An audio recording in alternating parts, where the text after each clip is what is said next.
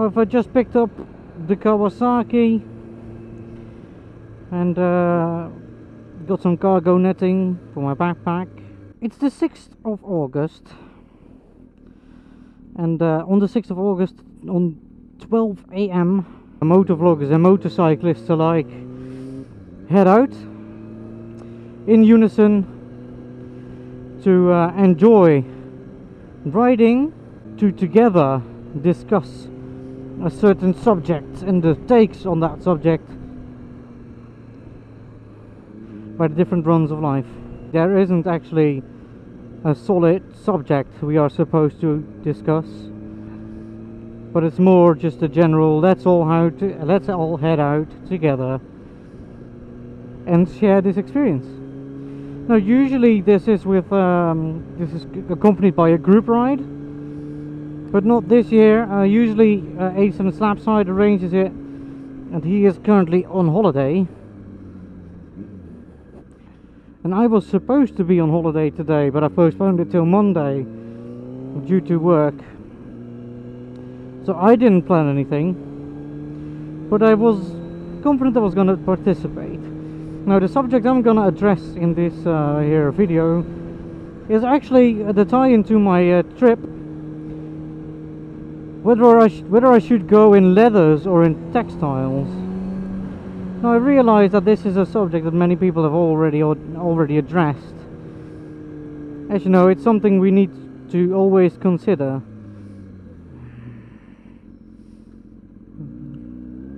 The pros of textile are obviously that they're more water resistant,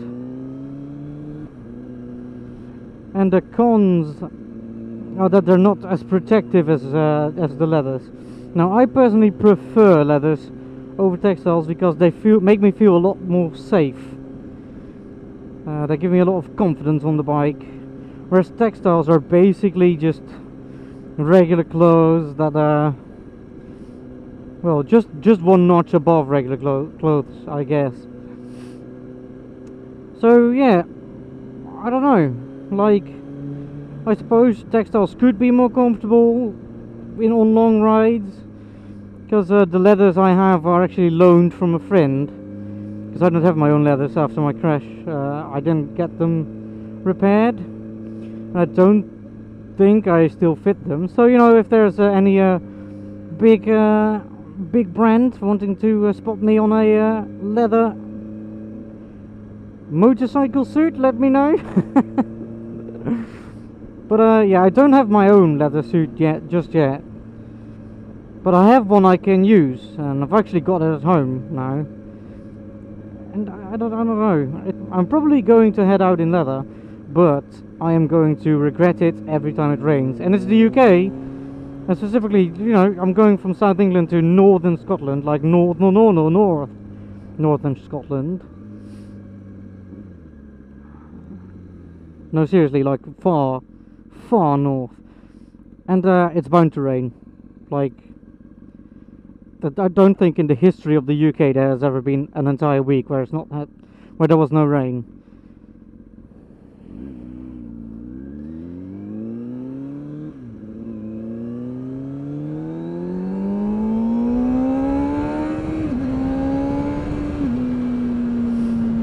Yeah, there's that, which I need to think about. And that also leads the question, what do you guys do when you go on a trip? So not like a ride for a day, but if you go away for the weekend, or if you go on holiday on your motorbike, what do you wear? Do you wear textiles? Or do you perhaps wear leathers? Or do you wear leathers and have like waterproof clothing or coveralls at hand in case it rains? Like, what's your strategy, guys?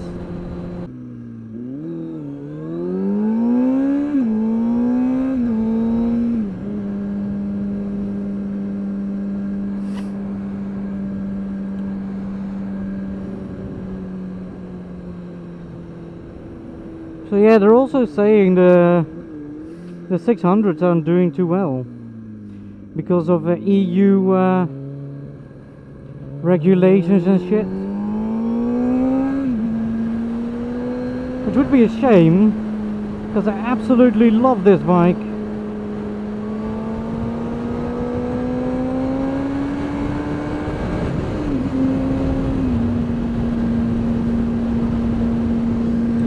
So like the CBR 600RR, that line has been cancelled by Honda. But yeah, they're saying the 600 Supersports aren't doing too well.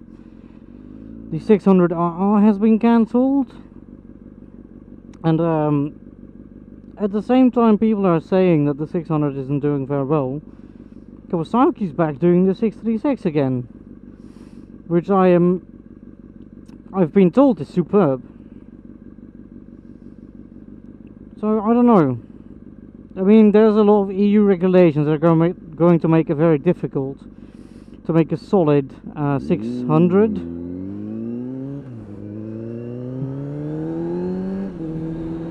I'm pretty sure they'll do it.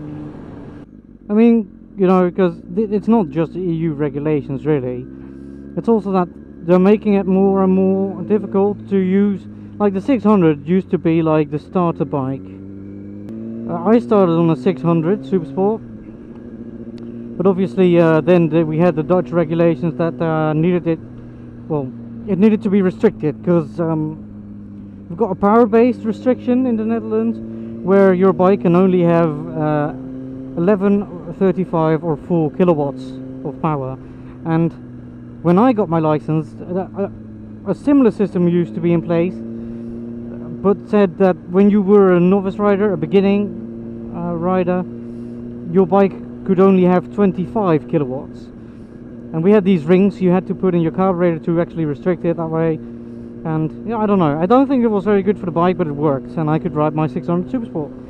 Then after 2 years, when I got my full license, didn't have to do any tests or anything, I could ride unrestricted. So you just take the rings, put it on, you know, obviously test it, make sure the fuel and air were correctly set up. But then you had the perfectly fine 600 Supersport. But now you need to start on an 11 kilowatt bike, which is basically 125cc or 11 kilowatts, and not that many bikes can be restricted to 11 kilowatts legally. So what that's basically made it so that you don't start on the 600 anymore. I mean, as you obviously see, a lot of people are just saying sod it and starting on a 125 Supermotard or Enduro, because at least then you'll have the torque.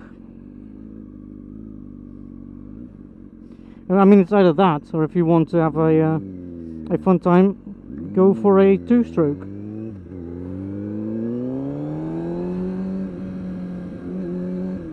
But 2 strokes obviously mean you need to faff about with the fuel and the maintenance. So yeah, that's made it so that a lot less people start on a 600, which is probably not good for the market. And I've also, well, I don't know if this is just for the Netherlands or for other areas as well, but I'm noticing that a lot of people are just opting for liter bikes. I mean, I get that liter bikes are quicker and easier and all that, but I actually like to, you know, I like to make an effort to go fast instead of just twisting my wrist and, you know, being at risk of losing my license. I mean, that's honestly it. Like, if there weren't any laws or anything, I'd probably ride around on liter bike. I mean, for sure, but it's so easy. Like, you can practically break any speed limit in first gear on an R1. I mean, that's what I found when I test rode it. Whereas on the Kawasaki, I'd at least need to be in second gear. I mean, I haven't actually looked at statistics or sales figures or anything, so I don't actually know how the 600 is doing. But I know that when people are shouting stuff, they become a self-fulfilling prophecy. Like, take Pokemon Go, when people said it was gonna be a hype, it was bound to be a hype, because if people say it's gonna be a hype, that's exposure.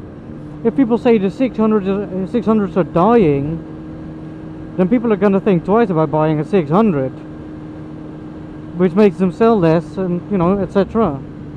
But I'm not overly confident that the 600 is gonna die out. I accept and realize that they're in a pretty difficult spot, what with all the adaptations they need to do. But I think they can stick it out. I think they can make it work. And I mean, for the meantime, I'm just gonna enjoy the 636. I mean, I love this bike. I talk about selling it all the time, and it, well, you know, it left me hanging twice, but I absolutely love riding it. Absolutely love riding it. But yeah, we'll see. Only time will tell. In the meantime, I'm just gonna enjoy this ride around. Gonna visit some nice places, probably take some pictures for Instagram, I'm not entirely sure. Because I've got a lot of preparation to do for the holiday as well. I look forward to seeing all your old experiences and videos. Up until that time that I do, I am Sir Chickenstrips, and I hope you all have a lovely day. Peace.